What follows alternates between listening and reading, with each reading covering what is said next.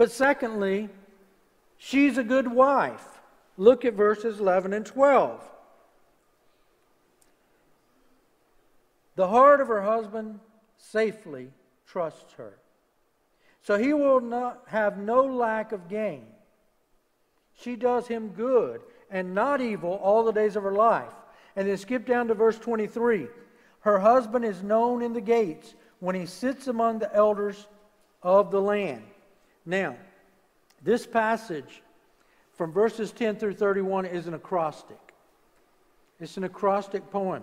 And that means that each letter of each line begins with a successive letter of the Hebrew alphabet.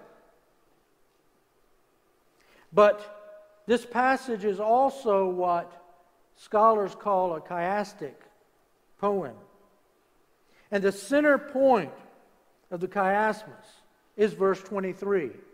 That means that everything else points to verse 23.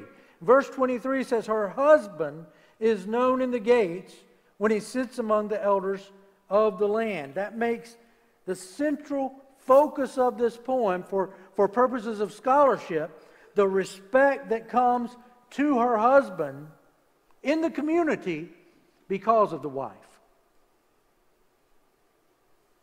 So the central message then of this poem, as it was intended for its original audience, was this. This woman that's described here is the kind of wife a young man needs in order to be successful in life. And I'm thankful for that kind of wife myself, as I know many of you are.